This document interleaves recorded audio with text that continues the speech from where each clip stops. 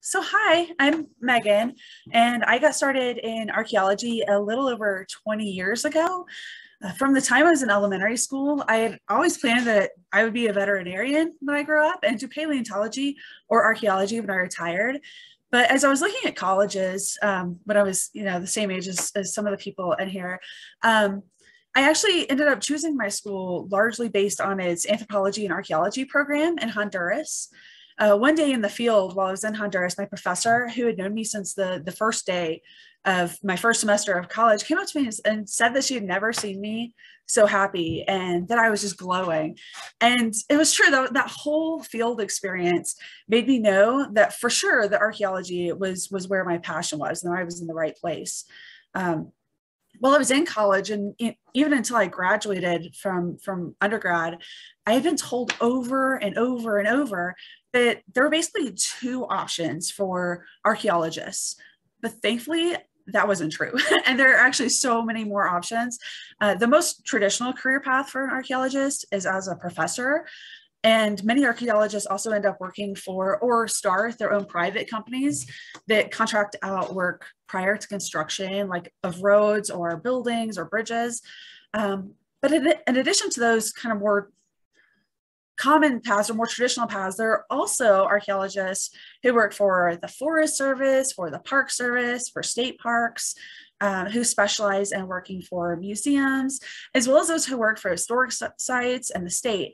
I've had several friends and colleagues who have become GIS specialists, curators, conservators, and park managers. Anyway, the point is that there are a lot more options than you may realize and that I realized when I was younger. And there are opportunities in local, state, and national parks with state historic preservation offices and with other governmental agencies like the Bureau of Land Management and the U.S. Forest Service. So a lot of archaeologists tend to work in specific geographic areas and have specialties or specific research interests.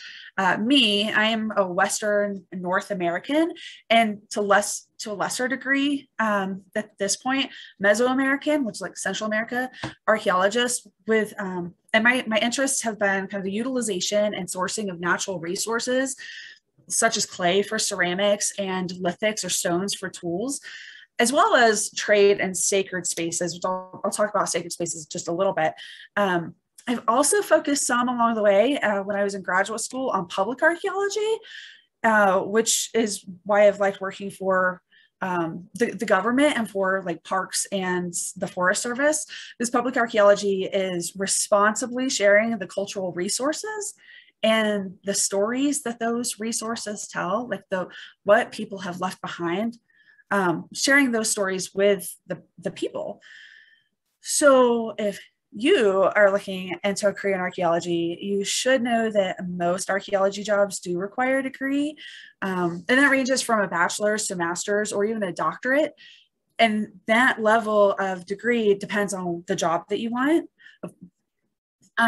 And a lot of jobs, most jobs maybe also require a field school, although some will accept previous field experience in place of that. And occasionally you can actually find positions without those prerequisites. And I've worked when I worked with the Forest Service in California, there were people who didn't have degrees, didn't have field schools, who were able to come in as seasonal workers. So anyway, like a lot of careers, it can seem like you have to have experience to get experience in archaeology, but there are definitely paths into the field, which we'll talk about a little bit more in a minute. Like Tris said, people really want to help you generally. So that's a huge takeaway message for tonight. So don't be afraid to reach out to people in archaeological positions or who work for state parks or for the Forest Service, and just ask what the opportunities are locally for you. And personally, I'm not a huge phone user, but I've made significant connections through, especially when I was younger, just from calling and asking what's happening on a national forest or within a state park, or asking that person on the other end, like, hey, what do you know that's happening maybe in other forests or around you, or who should I call? So I had wanted to talk about what a typical day looks like for an archaeologist, but that changes depending on the project and the season. If it's raining or snowing, you're likely not going to be going into the field. And instead, you might catch up on your paperwork, your mapping, your analysis, sometimes your lab work if you don't have separate people doing lab work.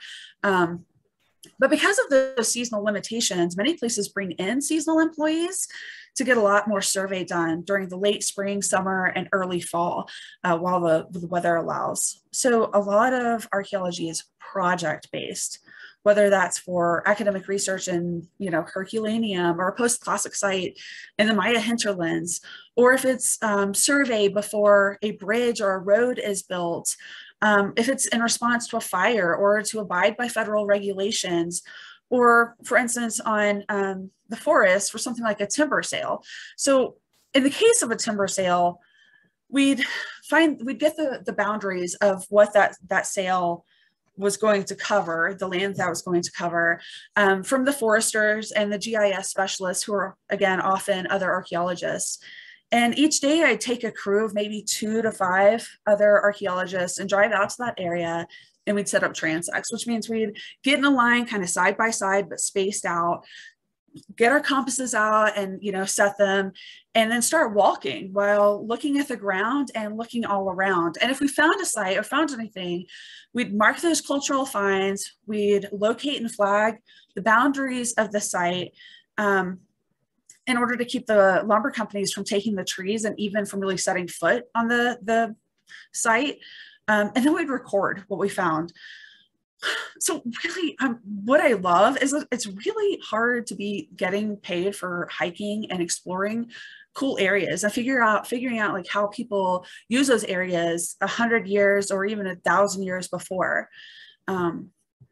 So I feel like I can't talk about archaeology. I wish I had stuff specifically to show you, but I couldn't find a couple of the things. That they're buried in my garage, which is a totally different story. But without mentioning some of those cool things that I found along the way, there's kind of a longstanding joke that if an archaeologist can't explain what something is, that it must be for ritual use. But so with that caveat, when I was excavating in Honduras, I came across this ring of stones that was full of ash. In the middle of that ring was this upright slab, and beside that was this ceramic figurine that was unlike anything that had been seen in that area. And that was the start of me studying sacred spaces, which carried through even to through my graduate degree. And while I was in California, the forest in the National Monument where I worked had been the site of the Modoc War in 1872 and 1873, where the Modocs had resisted the US Army through the winter and the spring of those years in this like really rough, rocky, lava-filled landscape. After a wildfire went through that area, we were able to record these rock walls and fortifications that had been thrown up during the war and that had been covered by sagebrush and other vegetation for close to 150 years. One day as I'm walking through this little basin, I see something sticking out under a rock. And at first I think it's garbage, and we're, kind of collecting garbage because the fires burned all this vegetation. We could see it. So let's collect it. And I start to pull it out and I'm like, oh, that's a canteen. I see the little spigot on it. And it was an old canteen, and there was this dark, wet fabric on the outside. So I, kind of knowing what to do, I knew not to put it in plastics until I could get it to the conservator, but protected it. And it turned out to be a Civil War era canteen, which was a few years before the Modoc War. And it was from the Modoc War. And it had been somewhat preserved by being stuck under that rock. I mean, it still had fabric on it after all that time. Anyway, so in that same area with the canteen and some of those rock fortifications, we were able to find like historical documents and drawings and stories that had been passed down with what we were able to actually see on the ground.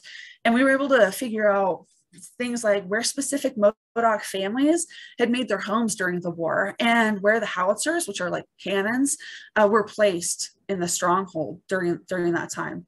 I have one question. Can we come to it at the end? Sure. Is that okay? Yeah, that's fine. Because I'm almost done.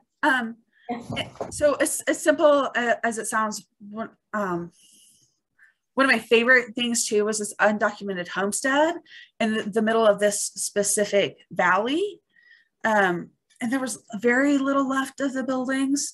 But to be able to like stand there where there was this platform and where the fence had fallen down and just like little pieces of wood, but standing there alone in this huge open valley, and thinking about like who had moved out here all that time before, what they had brought with them, how they built their home, how they got what they needed, and pondering those questions and thinking about people in the past and what it may have been like to be them. And sometimes getting like some parts of those questions from the remains that they had left behind is really why I love archaeology. Like, I think it's so cool to start to answer those questions.